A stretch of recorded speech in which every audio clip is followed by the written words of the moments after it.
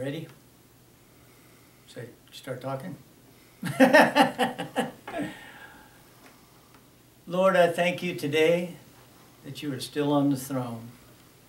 I thank you that you haven't abdicated for the enemy or some conspiracy or anything like that. God, we love you. We open our hearts to you right now. We thank you, God, for being so good to us in Jesus' name. Amen. Welcome to Fernley, Nevada. It is different preaching into a black hole than it is to look at Regina and Joe. But I'm going to try to preach into the black hole today as much as I can so that I can talk to you all. Praise the Lord. So if you turn with me to Isaiah, the 8th chapter, and we'll just get right into the Word.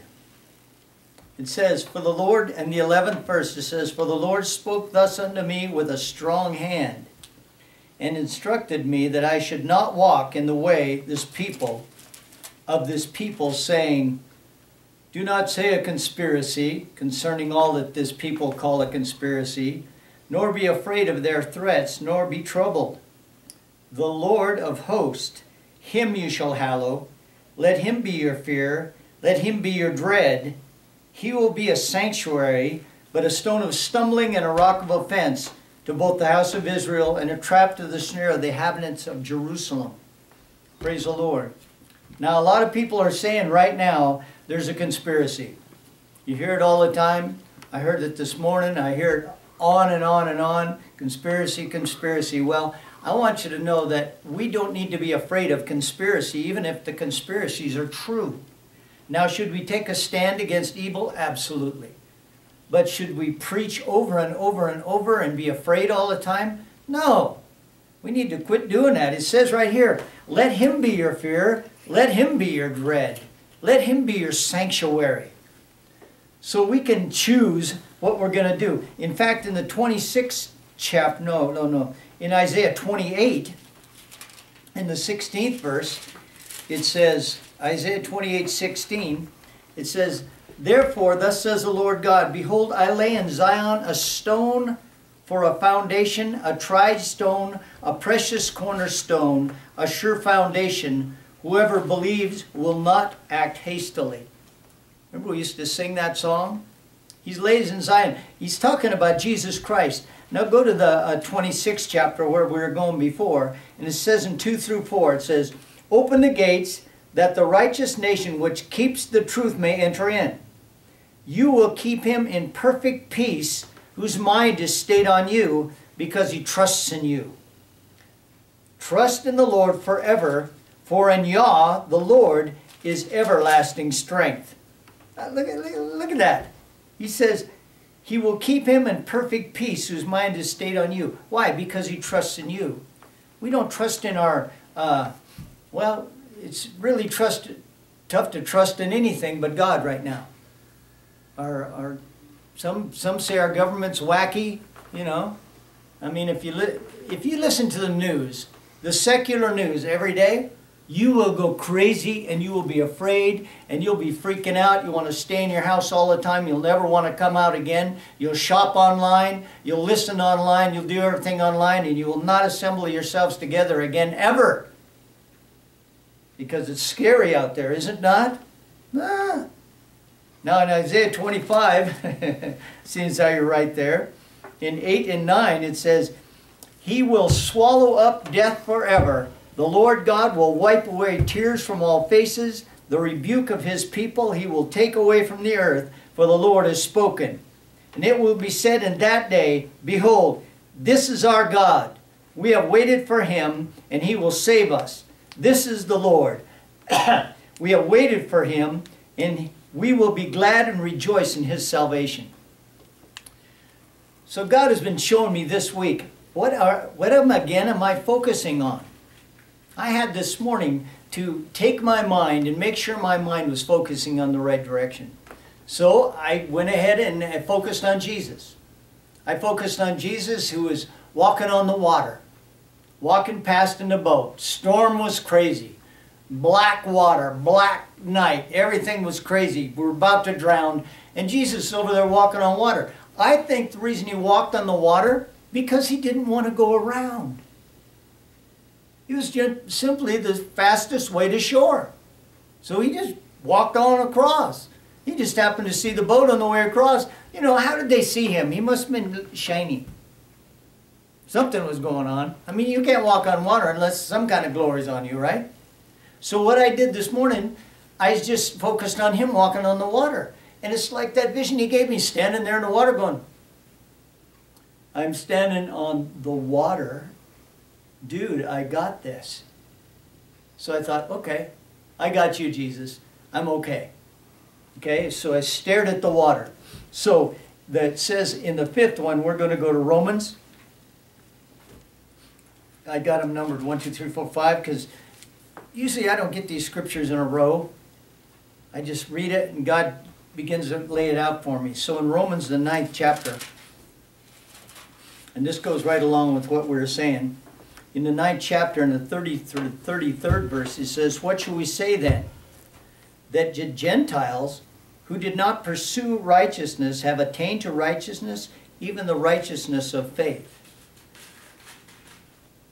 But Israel, pursuing the law of righteousness, has not attained to the law of righteousness. Why? Because they did not seek it by faith, but as it were, by the works of the law. For they stumbled at the stumbling stone. And here it is.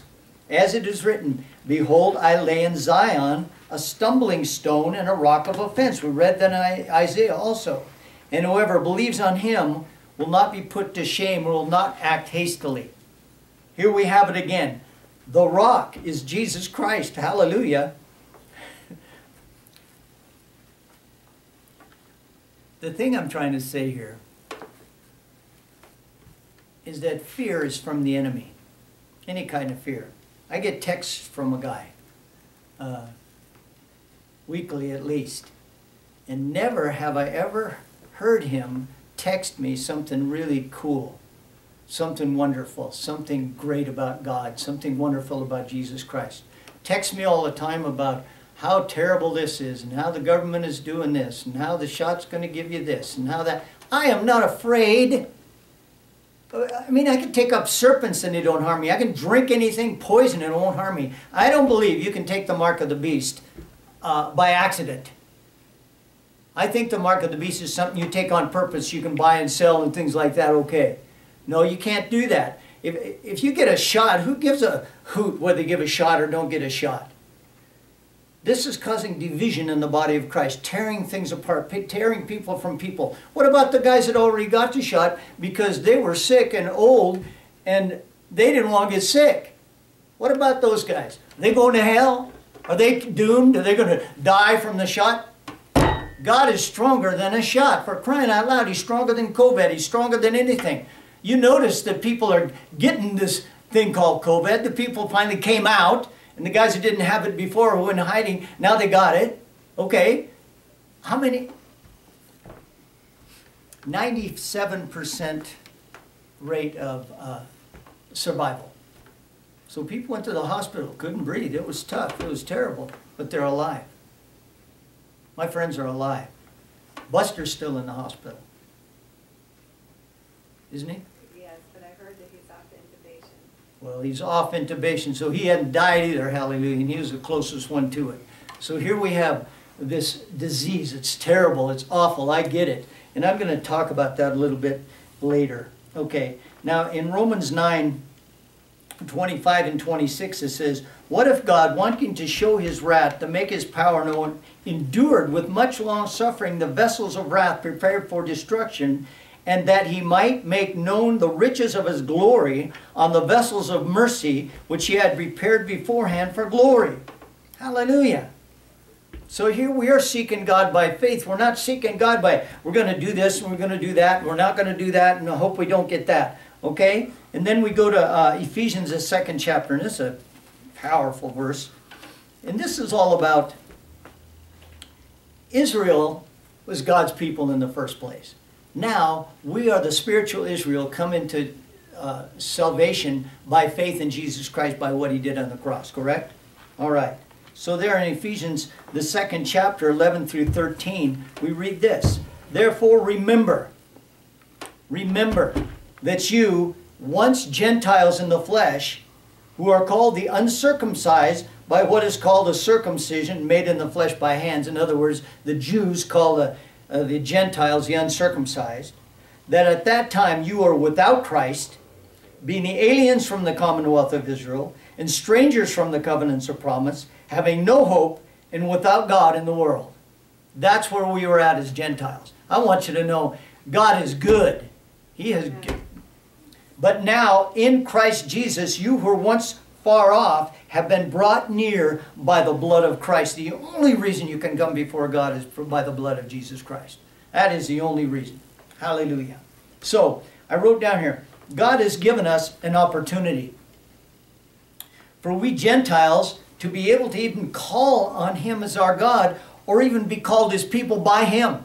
This is a big deal. He's not twisting our arm or begging us to worship Him. He is making Himself the King of all kings, the Creator, the Rock, the Redeemer, El Shaddai, El Rohai, the Great I Am. He is making Himself available to us. He is making Himself available. In Joshua, I'm going to read this right before I go on. In Joshua, it says back here in the 24th chapter, and you know these scriptures, 14 and 15, it says, Now therefore fear the Lord, serve Him in sincerity and in truth, and put away the gods of your father you served on the other side of the river and in Egypt. Serve the Lord. Listen to this now. And if it seems evil to you to serve the Lord, choose for yourself this day whom you will serve. Whether the gods of your father, the gods your fathers served and were on the other side of the river, or the gods of the Amorites in whose land you dwell. But as for me and my house, we will serve the Lord. He says, go ahead and make a choice. God isn't twisting their arm. He says, serve the Lord. You guys, this is what's going to happen. But He says, make the choice. And if it seems evil to you, choose for yourself whom you will serve. Praise the Lord. So God isn't twisting our arm to make it. In John 6:68, He asked people to drink His blood and eat His body, right? He says many walked away from Him at that point in time. And then He turns it to His disciples. And He doesn't say, are you guys going to follow me? What He says is, do you also want to go away? I mean, what do you want to do? Choose, in other words, this day whom you will serve. In Luke 12:32 it says, Fear not, little flock, it is your Father's good pleasure to give you the kingdom. What does Peter say to Jesus? What does Peter say to Jesus? He says, where else are we going to go? You have the words of eternal life. Peter was that, man. Eternal life meant you get to live forever. I don't know if that turns you on. That turns me on. Now, if you notice there, He says, Fear not, little flock, it's your Father's good pleasure to give you the kingdom. And this kingdom was, in Matthew 25, it says, the kingdom was prepared for you. I really don't know what that means because I haven't had time to study it out. But this kingdom that God has was prepared for us. It's His kingdom, yes, but it's a kingdom prepared for us. What does that mean? The rule of God in a kingdom? I don't know. Peter's answers was good, but still Jesus asks. He asks, do you want to go away? Jesus asks that all the time of me. What are you going to do today? What do you want to do? Are you going to choose me today, or are you going to do your own thing? What's up? I'm glad He asks that, because I don't feel trapped. If I did, it would be like a demon trying to trap me. God doesn't trap me ever. He wants me to be free. He wants me to be free. Our forefathers understood this when they came to this land. They desired what all people desire, to be free, to decide their own destiny. I took a couple people to Reno the other day, and these guys were pretty goofed up. They were pretty goofed up. What they were going to Reno to do was to go out and live in the streets of Reno. They wanted to go and live in the streets of Reno instead of the streets of Fernley. Anyway, they're going down there. So I said on the way, have you got a family? And I was communicating with him a little bit. And he said, well, my dad's there. I says, and he this and he that. And she was a bit handicapped. So she says, I can go to my dad and this and this. And I says, well, why don't you go to your dad's house? She says, yeah, let's go to my dad's house. Let's go to my dad's house.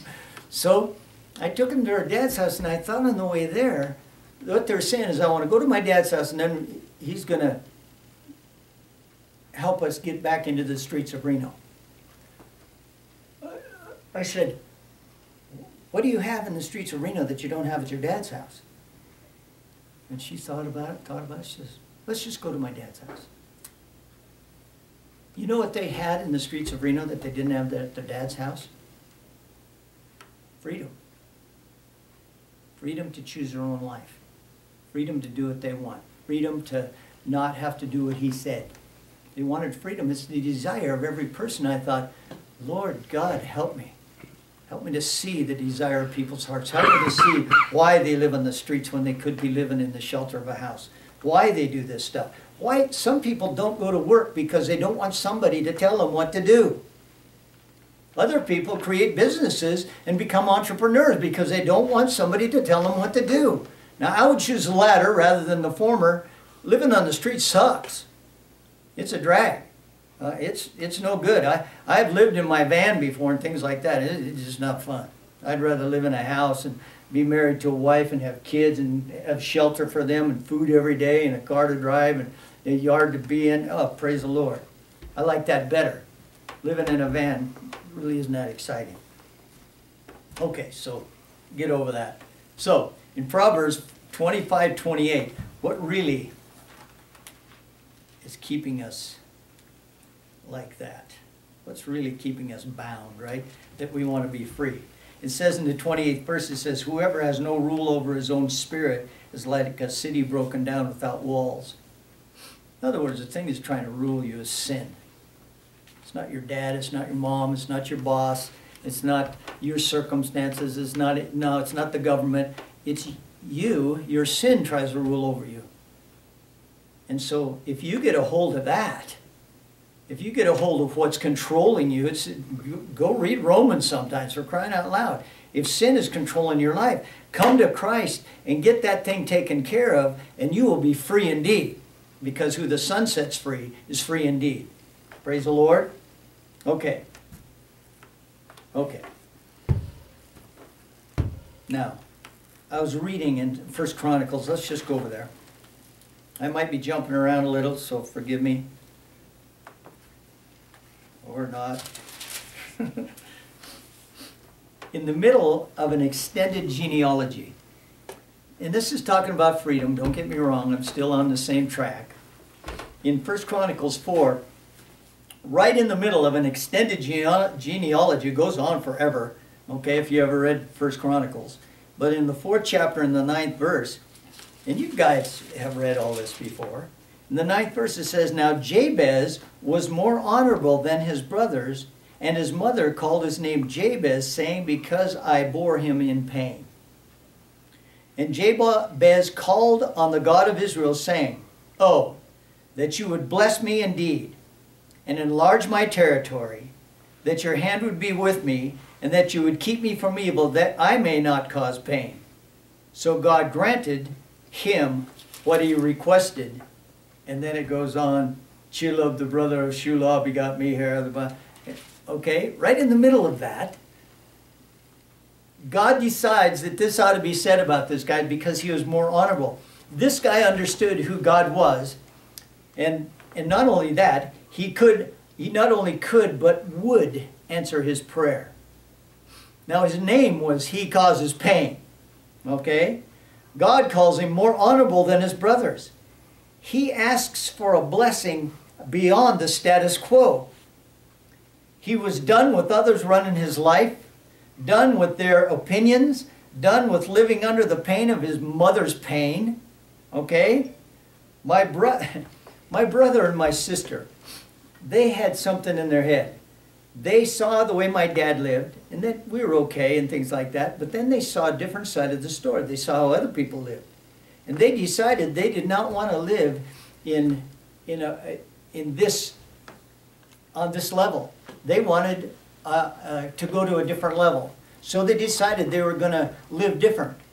So they went to school, etc., etc. Now my kids, my brother's kids, are living on his level, and his kids' kids are living on his level.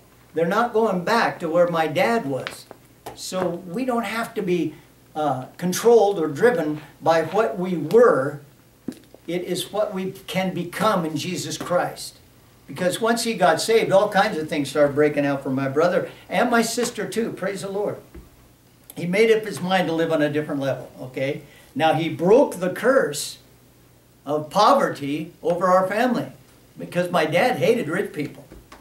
I'm sorry to say it, he just did not like them because he was really poor when he was a kid and he got abused and persecuted by rich people all his life. He told me so himself, okay? Now, I wrote down here, well, how do you want to live? How do you want to live? Choose you this day whom you will serve. Yes, you have a choice. Praise the Lord, you have a choice. Now in 1 John 2, I'm not sure I'm going to read this, but in 1 John's this way. 1 John, the second chapter. And you guys who are following along, I'm pretty slow, so it's easy to keep up with me. 2:28 says, it says, now little children, abide in him, that when he appears you may have confidence and not be ashamed before him at his coming. If you know that he is righteous, you know that everyone who practices righteousness is born of him. Behold, what manner of love the Father has bestowed on us, that we should be called the children of God. Therefore, the world does not know us because it didn't know him. Beloved, now we are the children of God, and it has not been revealed what we shall be, but we know that when he is revealed, we shall be like him, for we shall see him as he is. And everyone who has this hope in him purifies himself because he is pure. Now you notice there that in the 1 John it says, behold what manner of love the Father has bestowed on us, so we should become the children of God.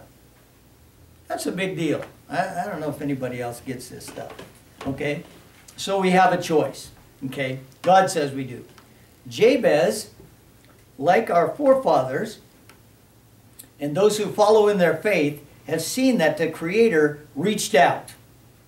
He longs to empower us, not just to survive, but to prosper and be in health, even as our soul prospers, and to keep us from evil. Because of the cross of Christ we can. Now, some of us have been living by Psalm 91. No evil shall befall us, no plague shall come near our dwelling, all the things that fly by day, etc. Okay? Now, we've lived by this for a while, okay? Jabez broke the curse his mother spoke over him. Watch this now. Do you live under a curse someone has spoken over you? Or a curse you believe and spoke over your own life? These curses are real. I want you to know you can do this. People live under curses all the time. Look around. In Psalm 79, in the 8th verse, somebody read that for me, please. Psalm 79, the 8th verse. Okay, it says, oh, do not remember former iniquities against us. Let your tender mercies come speedily to meet us, and that we have been brought very low. Help us, O God of our salvation, for the glory of your name, and deliver us, and provide atonement for our sins for your name's sake. Why should the nations say, where is their God? And we talked about this last week and the week before. It says, but he says, deliver us, okay? And it says in the 26th, well, I like this. Proverbs 26, speaking of curses, it says there, like a flitting sparrow or a flying swallow, so a curse without a cause cannot alight. In other words, if somebody's cursed you and there's cause to it, you don't have to live under that thing. It just can't take a hold of you. Now, go to Galatians 3. How do I know this stuff? Galatians, the 3rd chapter. It says there in the 13th and the 14th verse. It says, Christ has redeemed us from the curse of the law, becoming a curse for us. For it is written, cursed is everyone who hangs on a tree. Why? That the blessing of Abraham might come upon the Gentiles in Christ Jesus, that we might receive the promise of the Spirit through faith. So, if you're living under a curse, you don't have to. If you're living under something, I said this morning, I was talking to, anyway, I was talking to somebody this morning. They said, well, the men in our family are calm, but the women are all freaked out about everything. And like, the sky is falling, the sky is falling. So conspiracy theories get to them. Now, conspiracy theories don't get to me. Conspiracy theories get to other people. It's just a thing inside of me that doesn't really go for that. I don't get freaked out. I'm just pretty calm most of the time. Okay? But now other people are very emotional and very that way. And I don't say they're wrong and things like that, but to get freaked out about things that you don't have to get freaked out about things. You don't have to live under the curse that my family and all the women are crazy and just freak out about everything. Not crazy, but crazy, you know what I mean. Praise the Lord. So you don't have to live under those things.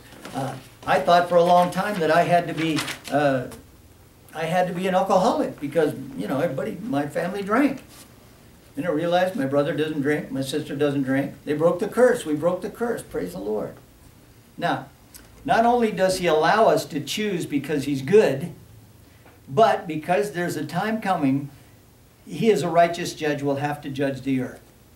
Okay? Not His creation, animals, dogs, trees, etc., but those He gave it to. He gave us this planet to establish His kingdom rule on, right? You guys in here, okay. Yeah. And to expand His kingdom, which He knows would be a good thing.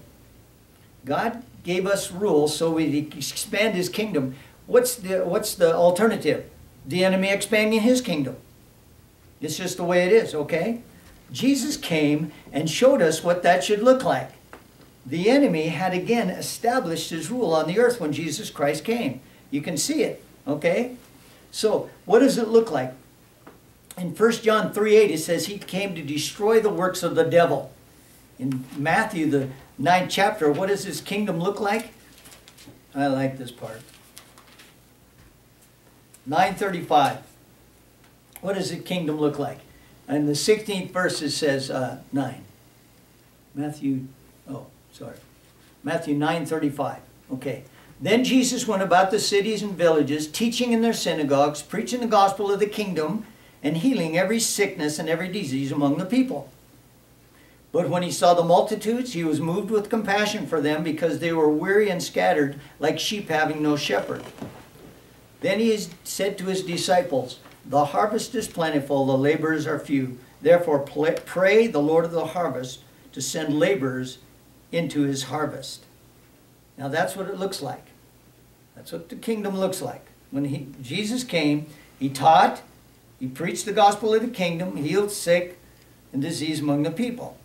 When He saw the multitudes, He had compassion. That's what the kingdom looks like. The kingdom looks like compassion and healing and wholeness. Now in Matthew 10, in 7 and 8, it says, He said to His disciples, and as you go, preach, saying the kingdom of heaven is at hand. Heal the sick, cleanse lepers, raise the dead, cast out demons.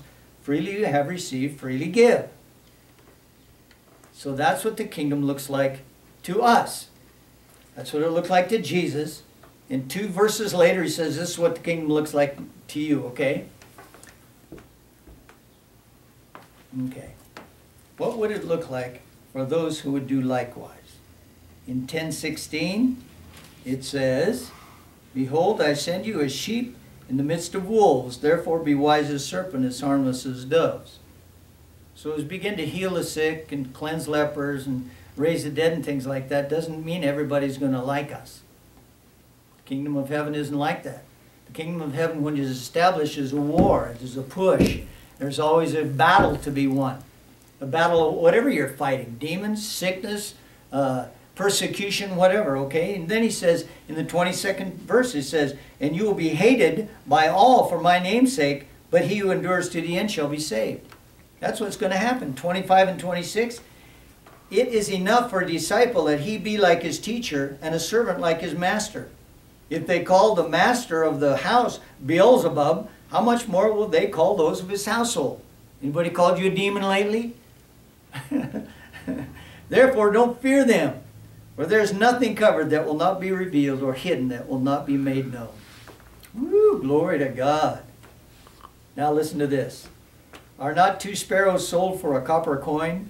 And if one of them falls to the ground apart from your Father's will, it's not so. But the very hairs of your head are numbered.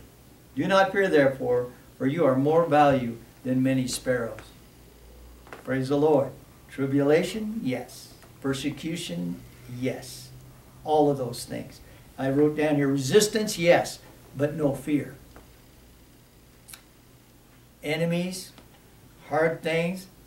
Yeah, but there's a reward. Hebrews 6 says that those who come to God must believe that He exists and that He's a rewarder of those who diligently seek Him.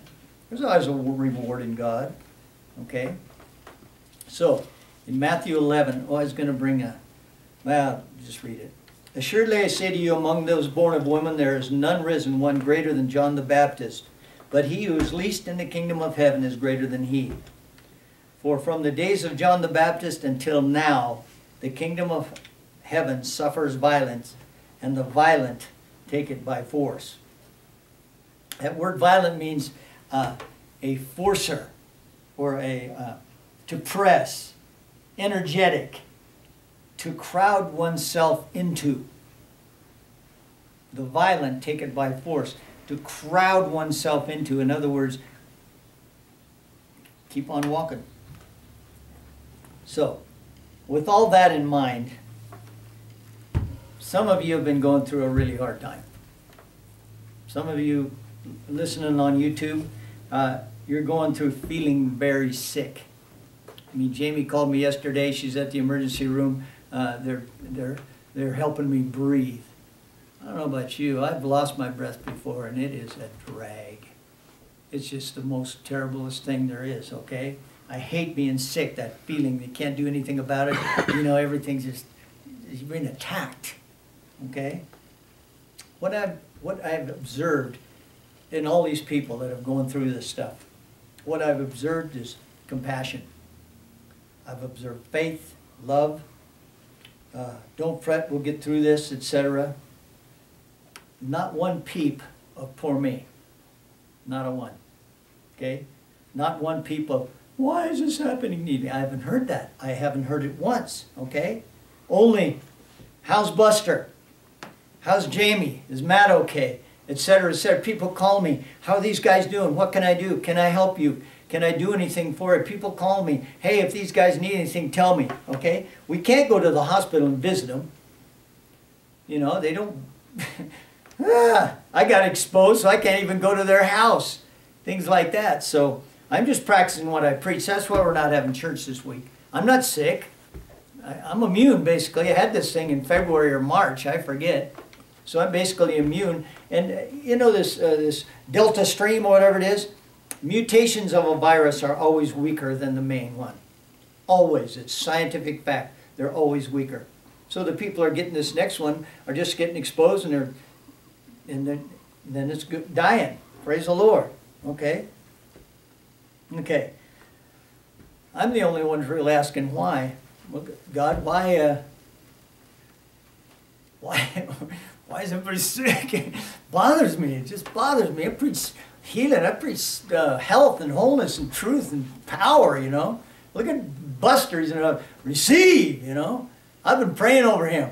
Well, I don't know what you guys pray for him, but Buster, receive. I've been praying that for him. He needs to receive the same things he has given away. Okay. There has been a consistency of love and dependence on prayer that is wonderful to behold. I have never seen people so consistent and so passionate about prayer and watching God do things. A love for God that has only gotten more fervent. What the enemy meant for evil, God has chosen to do good. All I see is the enemy losing. That's what I see. Praise the Lord. While the world is wringing their hands, Christians are raising theirs in praise because God is still good. people are still saying, God, thy kingdom come, thy will be done on earth as it is in heaven. Now you look at Paul and Silas. While they're in chains, I mean, we're talking persecution, we're talking freedom. They got these guys in jail. They are not in control of their own life. They're bound by chains, put on them by the world. And what does Paul say? Silas, they just got whipped. They're in stocks and chains. Silas said, dude, let's sing. Let's sing. And Silas should have said, I wrote it down here, lay down, Paul, you're hallucinating. No, what he says is, cool, cool.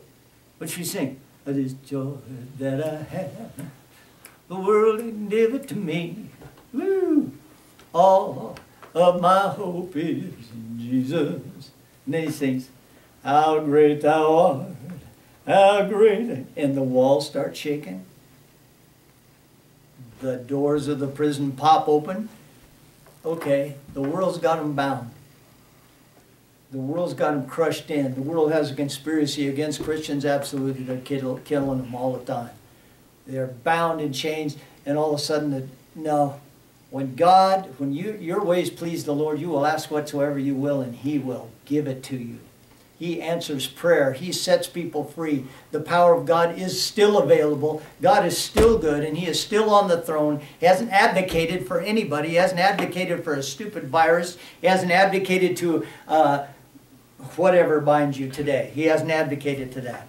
So I wrote down here, keep on praying, keep on pressing, keep on singing, keep on magnifying God, keep on praising His holy name. Now in Isaiah, the 54th chapter, and I'm just going to read this at the end. Oh, by the way, contentment. I got this out of a book. A candle called satisfaction that glows in the middle of your dark world. Isn't that good? Woo! Woo! That's so good. Okay, Isaiah 54. And this is the last verse, and I'm going to read you something out of a book I found. Isaiah 54, and we'll read there 11 through 13. O you afflicted one, tossed by tempest and not comforted. Behold, I will lay your stones with colorful gems and lay your foundations with sapphires. I will make your pinnacles of rubies and your gates of crystal and all your walls of precious stone. All your children shall be taught by the Lord, and great shall be the peace of your children. I don't know about you, that makes me feel better. As for me and my house, we will serve the Lord. My children will serve the Lord. My grandkids will serve the Lord. That's just the way it's going to be. Praise the Lord. Okay, in the 17th verse it says, no weapon formed against you shall prosper, and every tongue that rises up against you in judgment you shall condemn. This is the heritage of the servants of the Lord, and their righteousness is from me, says the Lord. You ever claimed that verse before? Oh yeah. Praise the Lord. Now in 55:1, it says, ho, everyone who thirsts, come to the waters. And you who have no money, come, buy and eat. Yes, come buy wine and milk without money and without price. Why do you spend money on which is not bread, and your wages on what does not satisfy? Listen carefully to me and eat which is good, and let your soul delight itself in fatness or abundance. Incline your ear and come to me. Hear, and your soul shall live. I will make an everlasting covenant with you, the sure mercies of David. Woo! Glory to God. 6 and 7 says, seek the Lord while He may be found. Call upon Him while He is near. Let the wicked forsake his ways, and the unrighteous man his thoughts. Let him return to the Lord, and He will have mercy on him, and to our God, and He will abundantly pardon. No, we get off on that part that says, He will have mercy on me and abundantly pardon, but we get down on when He says, let the wicked forsake his way. It's time that the wicked forsake his way, and He's talking to the children of God here. Okay, He's talking to the children of God. He calls them wicked. He says, turn away from that stuff. In 8 through 11 it says, for my thoughts are not your thoughts, nor my ways your ways, says the Lord. For as the heavens are higher than the earth, so are my ways higher than your ways, and my thoughts than your thoughts. For as the rain comes down and the snow from heaven, and do not return there, but water the earth, and make it bring forth bud, that it may give seed to the sower and bread to the eater, so shall my word be that goes forth from my mouth. It shall not return to me void. It shall accomplish what I please, and it shall prosper for the thing in which I sent it. Praise the Lord. Now in the 9th verse, it says, as the heavens are higher than the earth, and my ways are higher than your ways, my thoughts than your thoughts. He's talking about about intercession here. Now watch this.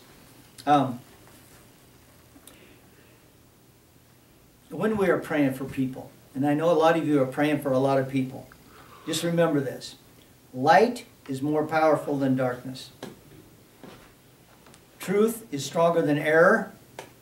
There is more grace in God's heart than sin in men's heart. There is more power in the Holy Spirit to convict men of sin than the power of satanic forces to tempt men to sin. Remember these things. There is more power in one drop of the shed blood of the Lord Jesus to cleanse men's heart from the stain of sin than there is in the accumulated filth of men's sin since Adam and Eve. Hallelujah. God is still on the throne. God is still powerful. God can still forgive. God can still set free. And God still heals. Praise the Lord. And you guys that have been praying, some of you have spiritually sick. And I was going to cross this bridge a little while ago. But if you're spiritually sick today, if you're feeling less than, if you feel separated from God, if your heart is broken and you don't see your prayers doing anything, don't get concerned about that. Press in. He says, forgetting those things which are behind. And I press toward the mark of the high calling of God in Christ Jesus. You still have a high call of God in you. You still have, what does old Joel Osteen say? He says, you have greatness inside of you. You have a seed of greatness inside of you. Let that be. Let God be your fear. Let Him be your dread. Don't get afraid of all this stuff, and don't go for these conspiracy theories. Fight against evil, yes. Stand against evil, yes. Contentment. A candle called satisfaction that glows in the middle of your dark world. Praise the Lord. So, Father, I thank you for your grace, your mercy, your power. And God, if I sounded a little angry today, it's because I do not like the enemy. But God, I love you. I love you more than life itself, more than breath. And I know these people that are going through this love you more than even their breath. And I thank you, Lord, there hasn't been a peep out of them that says you're still not God. Thank you, God, for taking care of people. Thank you for calling us that we're not your people, right in the middle of our transgressions and sins. And you called us, brought us in by the blood. Thank you for forgiving our sins, Lord. Bless those who listen today, in Jesus' name. Amen. Praise the Lord. Bye. Should I do it over?